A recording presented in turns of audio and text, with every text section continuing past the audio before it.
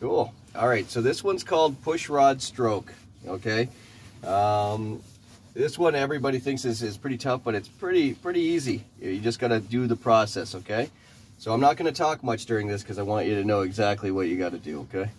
All right, so for Pushrod Stroke, if I was asked to do the inspection, I'd say my wheels are chocked, my vehicle's secure. All right, dashboard on, engine off, both buttons in. All right, I'm just gonna wait for my air pressure to stabilize up here.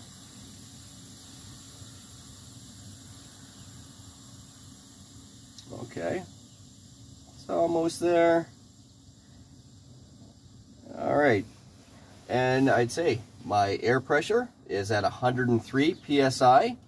So what I'm going to do is go mark my pushrod stroke on my trailer because my truck has hydraulic brakes, all right, or it has disc brakes. All right, so she's going to ask you, she's going to show you this picture right here. She's not going to really want you to get underneath the trailer. It could be dangerous or unsafe. So she's going to ask you, where would you mark the pushrod stroke on here? You take a pen or take your finger, and you're going to say, I would mark the pushrod stroke right at the brake chamber wall, right here, okay? And it's going to be on this one. This is with your brakes released, like our brakes are released right here. Both our buttons are in. So we're going to mark the pushrod at the brake chamber wall. The next step is then to put our brake buddy in. So this is our brake buddy right over here. All right. The easiest way to do this is to push up your steering wheel. You push this in like here, like this. Get this underneath, and then push down on the telescopic column. All right. Then you're going to lock it in place.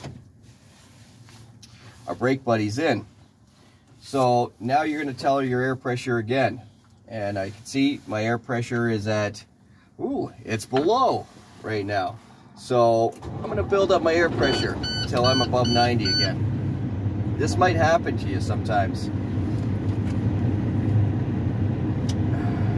So I just build it right back up to 92, 93 psi. That's fine. All right, so I put in my brake buddy.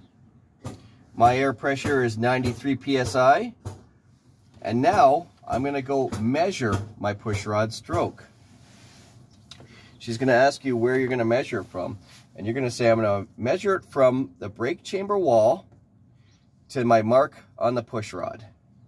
Okay?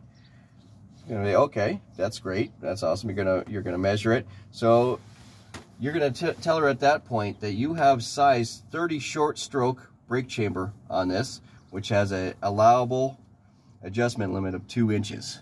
Okay, so you want to be within your 2-inch limit. Okay, so again, I would measure from brake chamber wall to my mark on my pushrod, and I'd make sure, since it's size 30 short stroke, that it was within my 2-inch limit. At this point, now you're going to take out your brake buddy. Take your brake buddy out, put it back. You're going to secure your vehicle. All right, vehicle secured. And now I'm going to tell her my schedule 1.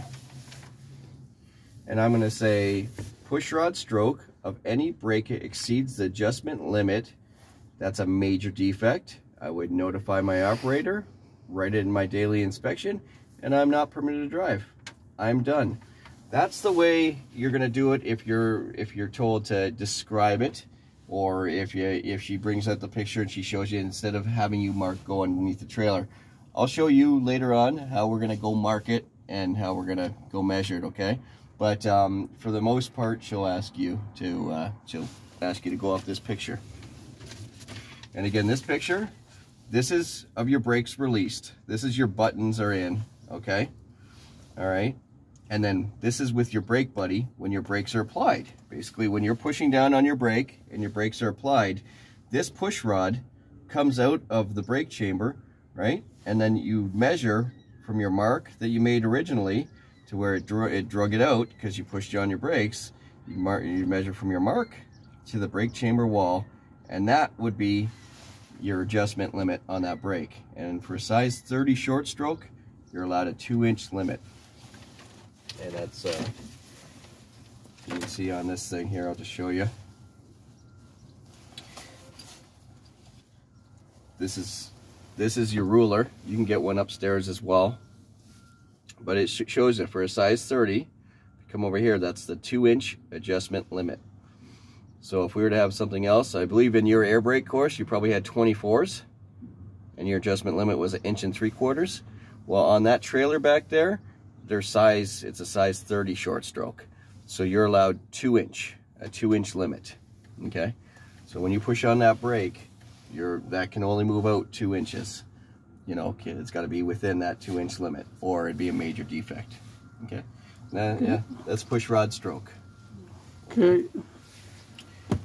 All right, you can stop.